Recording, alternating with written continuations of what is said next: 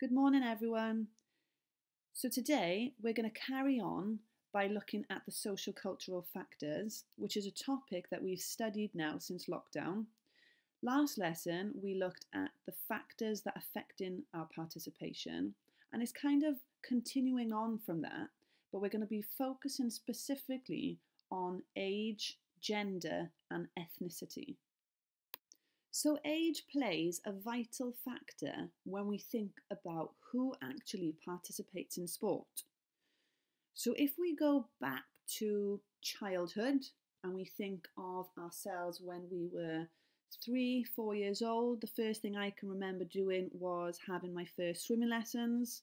I remember going to the leisure centre and just loads of clubs being made available to me, entering school. The PE staff offered so many different activities for me during lessons and after school. So at a young age, participation levels are actually really high, and the government try and focus on making sure that children are healthy. The biggest problem, though, is after the age of 16, participation levels drop. Now we have to think why this is. So certain factors could be that our priorities change. So when we're 16, we're in year 11. So we've got our GCSEs to think about. A lot of time is used up there to revise or to work rather than exercise. We then got to think about post 16. So that's where people might leave school or they might have their first job. And what happens then is PE or sport becomes less of a priority. People become so tied up in the busyness of their job that when they finish work at, say, 5 o'clock, that's all they want to do is come home, have their food and relax, which is fair enough. However, this is a massive problem because participation levels drop, meaning that these people, as they become adults, lose their fitness and become more at risk of having vital diseases that cause a lot of pressure on the NHS. What's also interesting to note here is that participation levels will increase a little bit during retirement age. And again, why is this the case? So when we retire, so anybody over the age of around 60, they finish their jobs, which means they have much more time on their hands. So there are many initiatives, again, that the government have organised to allow retired people to exercise. You might notice when you go to a leisure centre in the mornings, there are a lot of aqua aerobic lessons or just swimming lessons for individuals aged 60 or above. Now, this is really important because when we get to that age, we are more at risk of being ill, we are more at risk of falling, we lose our balance, we lose our flexibility. So exercise is really important. So although there's a slight incline or a slight increase in participation when we retire, there's still a massive issue. So just to reflect with age, it's quite high when we're young. When we get to 16, it plateaus, so it kind of stays the same. At around 20, it drops significantly. So when we become adults, most people have children and have their own families, so they don't exercise at all. And when people retire, physical activity levels increase a tiny bit, but not enough to make us active people. So gender is also a factor that affects our participation, and what this means is there's a difference between the amount of girls who take part in sport and the amount of boys that take part in sport. So the science is there, the data is there. It suggests that boys are twice as likely to participate in sport than girls are. Now, again, this is a massive topic that we need to consider, and we need to look at why this is the case. So certain factors that might cause less girls to take part in sport could be limited choices. Now, unfortunately, sport is stereotyped to football and rugby being a boys' game, and netball and hockey being a girls' game. Now, we are moving into a generation where this is unacceptable, where we try and encourage girls to take part in football and rugby, the same as getting boys to participate in netball and hockey. However, girls are less likely to try something new. So, in terms of choices, girls tend to stick with netball because it's something that they feel comfortable, it's something where they feel feminine, and it's something that they do enjoy, which is good. However, there's a fear of trying new things. On a bigger scale, there are less opportunities for girls. So, for someone your age, if you really enjoy sport, there's not many opportunities for when you leave school. In comparison to boys, the opportunities to become professional athletes, whether that's in football, in rugby, in athletics, in tennis, there is so much more. Obviously, money plays a factor in this as well because there are professional sports available for men, whereas with women, there are less opportunities for them to get paid, or they are paid a lot less. So I always use the example of a male football player that can earn up to £250,000 a week. How incredible would that be? So if I was a 16-year-old boy, I'd be really, really enthusiastic to become a professional football player. However, I have a housemate who is a footballer and she's had 100 caps now for Wales. Her situation would mean being paid £400 a month, so that's £100 a week. Now, for a 16-year-old girl, that's no incentive to want to leave school and to become a professional footballer to only receive £100 a week.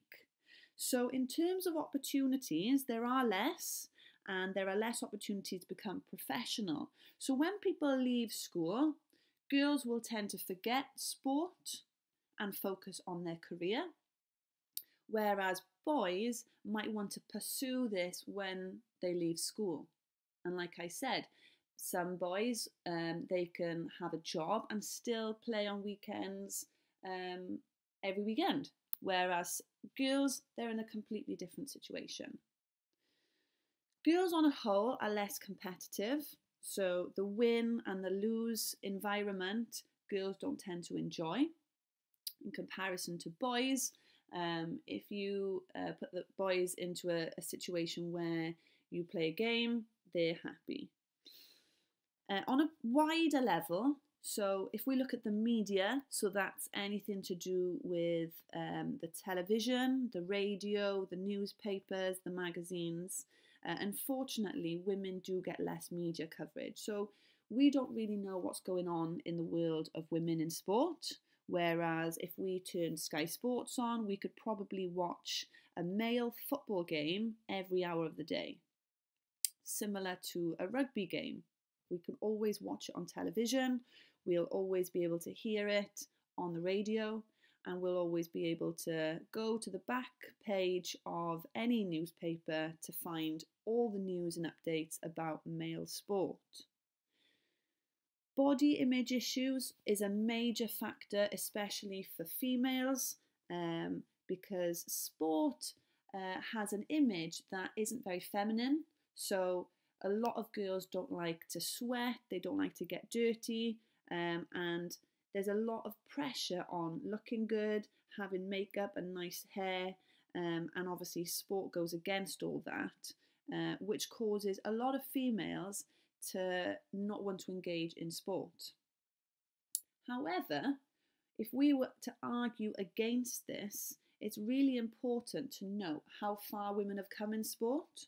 So in the last 5 years in particular, the Women's World Cup that was in France in 2019 filled their stadiums with supporters. It was on TV for people to watch.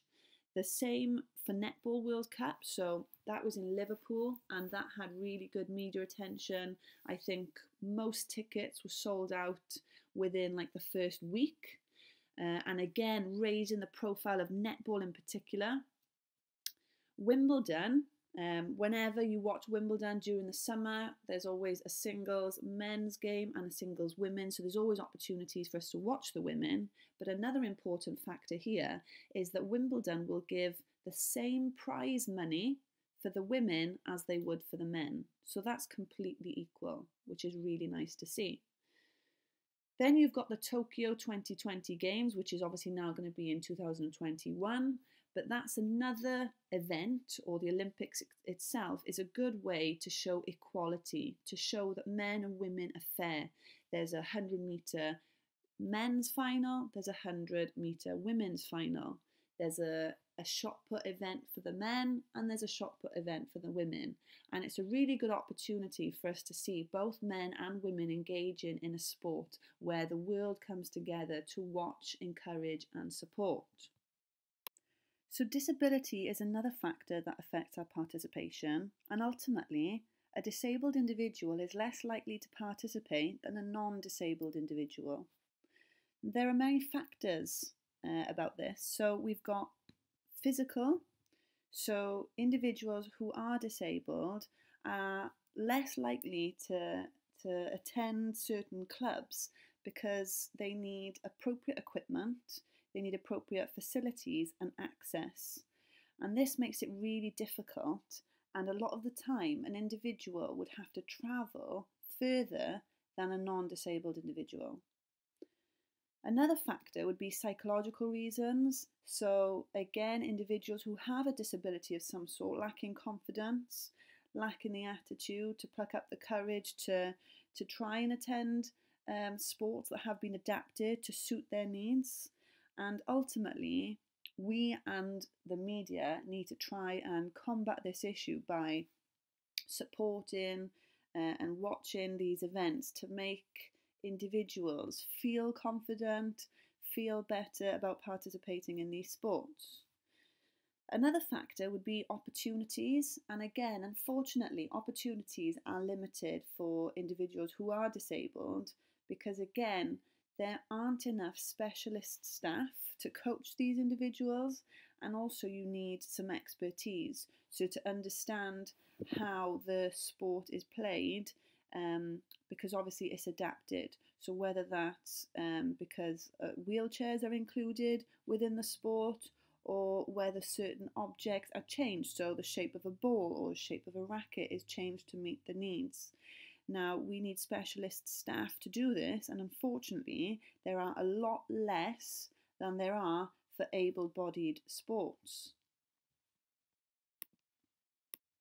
So the task for this week is a 6-mark question. Discuss how age, gender, and disability might affect individuals from participating in sport. So ultimately, what we expect to see here is 3 paragraphs, one for age, one for gender, and one for disability. And I'd like you to go through each one explaining how age allows us to participate in sport and how age might prevent us from participating in sport. The same for gender. How does gender allow some people to participate in sport and others not? And the same for disability. How does that allow some people to participate and others not? In order to achieve the 6 marks, we expect to agree and disagree, or to discuss both points and provide sporting examples.